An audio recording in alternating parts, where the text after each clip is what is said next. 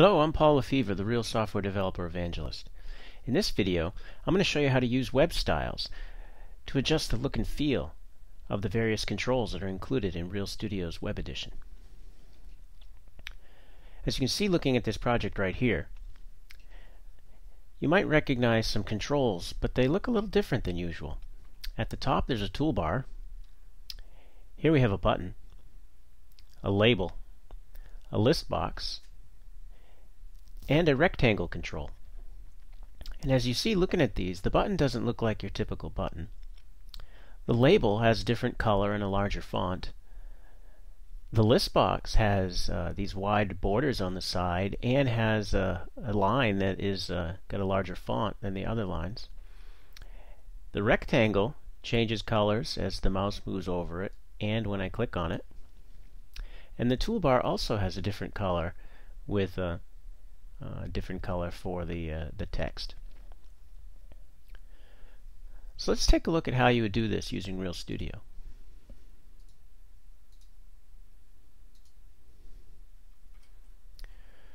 First, I'll create a new web project.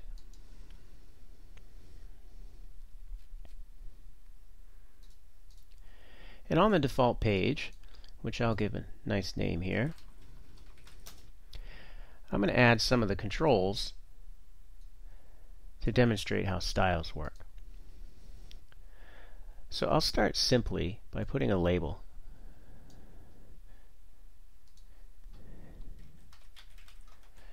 And I'll change its text. Now you can see the label is here on the window in the normal color, font, black, nothing too fancy. And if you look at the properties, you can see there's nothing here to change the font size, the color of the font, or anything really. So how do you do that? Well, you do that using a style.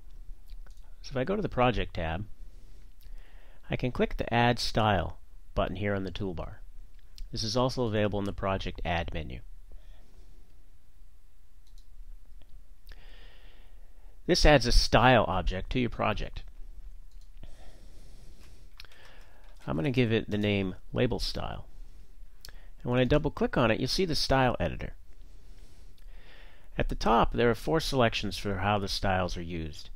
Normal, when the mouse hovers over it, when the mouse is pressed on it, and after it has been clicked, or that's usually referred to as visited. And if you click the Add Property button here, you get a menu of all the different properties you can set in your style that will apply to the control. For the label, very useful is going to be these text and font items. So I can click on any one of them and it'll add the appropriate property to the list here so that I can modify it. So if I want to make the font a little bigger, I can specify that I want it to be 125% of its normal size. I can also specify the color. Say I want to make it red, I'll just slide the slider over to here. Now when I go back to the window, looking at the properties, you can see at the very bottom there's a style section. When I click on the drop down, all the styles in the project are going to appear. Right now we still only have a label style, so I'll pick that.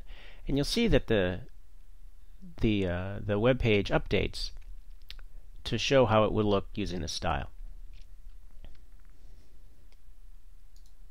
Going back to the style, we can take a look at all the other settings that are available.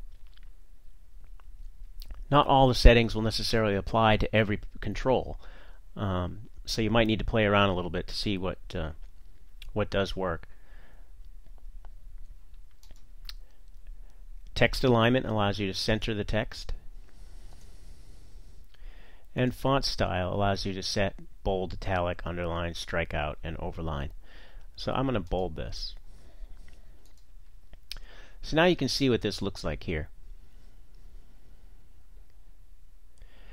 One other cool thing you can do with styles is inherit from them. So if I add another style and set it super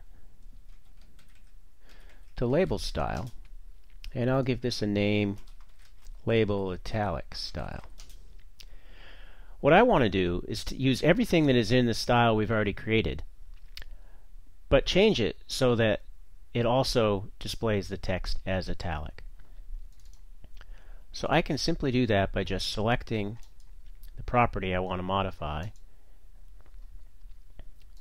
and selecting the two properties I want. So this is going to essentially override the font style property that's in the label style, which only has bold selected.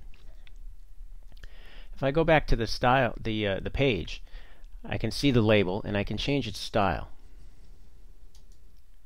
And you can see here that it's now displayed in italic. And I go back to the original one, the italic goes away.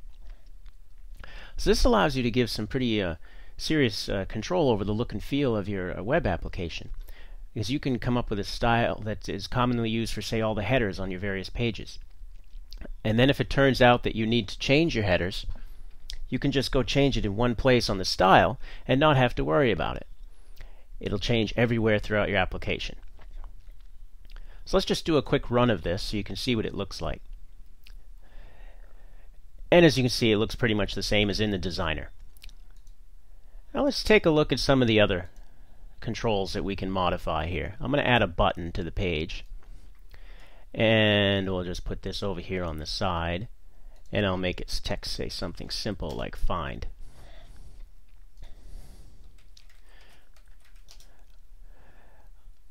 Alright, well, when you normally run a button, at least when it's running in Safari on OS X, when you run a project that has a button, this is what your button looks like. That's a little generic, so let's change that. I'm going to add another style. Call it button style. And I'll double click on it to bring up the style editor here. And what I want to do is control a variety of settings. First, I want to control how the border is. So I'm going to add borders, the border properties here. So I'll add all 4.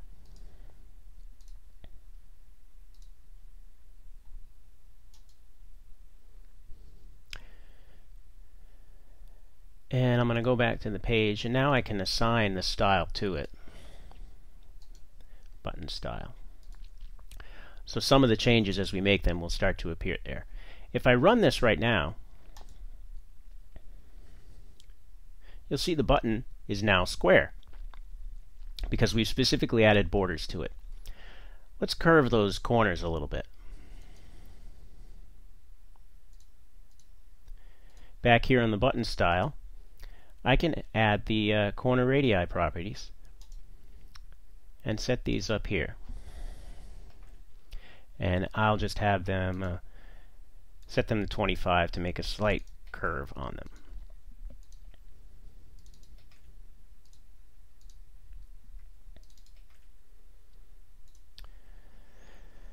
Now when I run the project, you can see the button has curves. Next, I want to change the background and the color of the text. And I do that using the text color property to change the color of the text. And the color of the text I want is going to be yellowish. So I'm just going to paste the hex value right in here, and you can see it move the sliders for me automatically. And then the background is here at the bottom.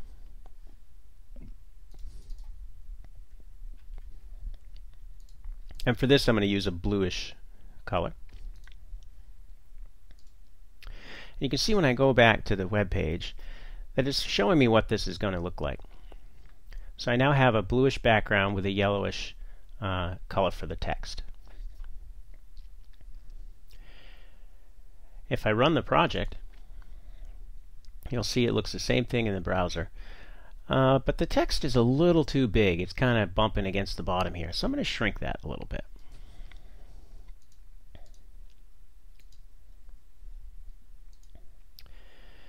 And I'll add a font size and I will leave it at percent and set it to something a little smaller, say 85%.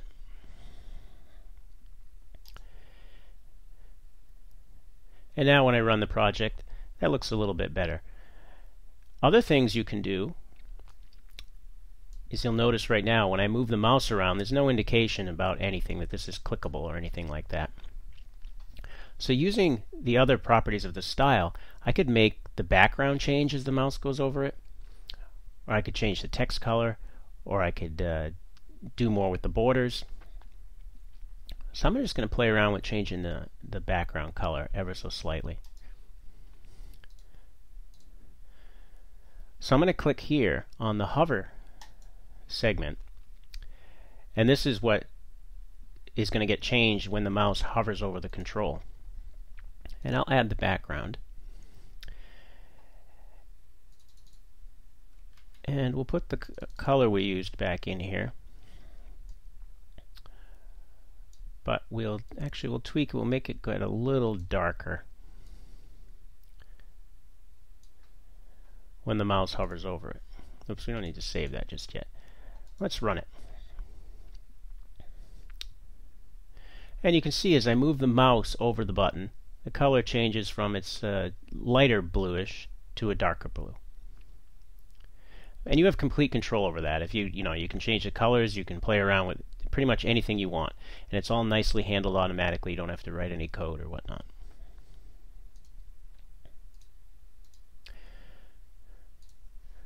So that's a button. Let's take a look at the list box. I'm going to drag a list box over here. And I'll add a couple rows of sample data.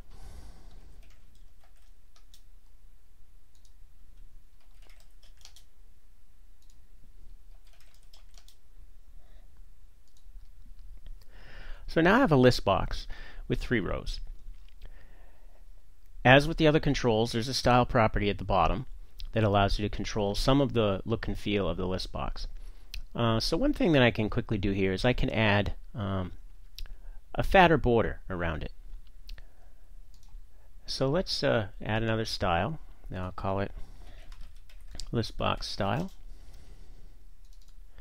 And I'm going to add a left border and make it a little bigger, so I'll make it 5 pixels.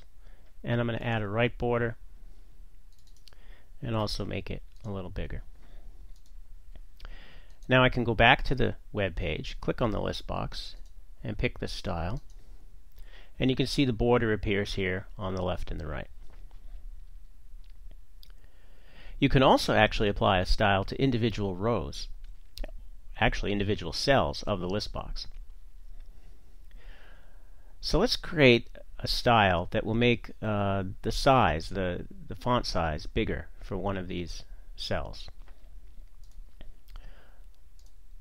So I'll add a new style, and I'll call it list box cell style. And I'm going to add font size, and I'll make it a little bit bigger, 125%. And go back to the styles page. Now if you look at the properties, you don't see anything here related to cell styles. That's because you actually have to set it in code. So I'm going to double click on the list box and go to the shown event. And here I can use the cell style property to assign the style. Now when I run the project, you can see that the second row has a larger font than the other 2 rows, and that's because of the style. And you can do this for any or all styles in the list box.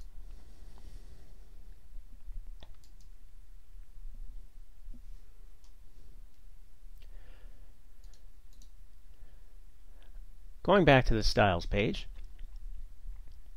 lastly, I'll show you the toolbar. I'll drag a toolbar in here, add a couple buttons,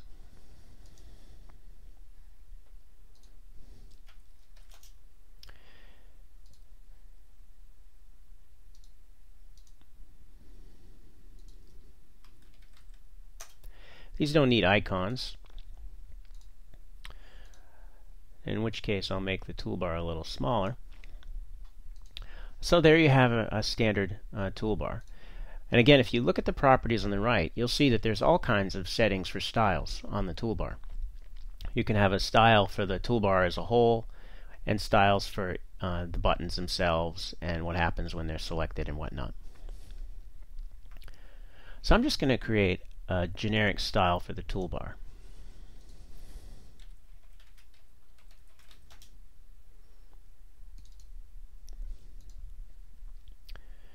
And I'm going to give it a background color that matches the background color we use for the button. So I'm going to copy this hex value. And I'm also going to give it a text color that also matches the color we used. Oh, we didn't change the text button color. Let's do that now. To make that match a little nicer, I'm going to use a yellowish color for the text for both the button and the toolbar.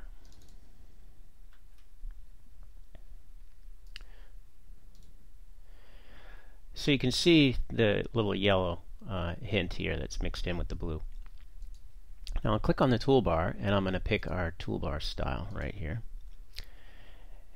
And you can see that it took the blue background. It did not pick up the text color, but I expect it will when we run the project. So let's do that. And yes, it did. So you now see here there's a toolbar at the top, which doesn't look a lot like a toolbar because it has no icons or anything. Almost could function as a simple menu of sorts. But there it is right at the top. And you've customized the look of your application to make it look and feel the way you want.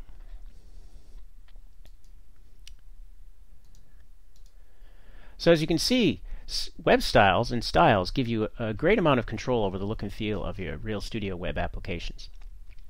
Be sure to play around with them and give them a try so you can make your applications look and feel exactly how you want. I'm Paul Lefevre, the Real Software Developer Evangelist. Thanks for watching.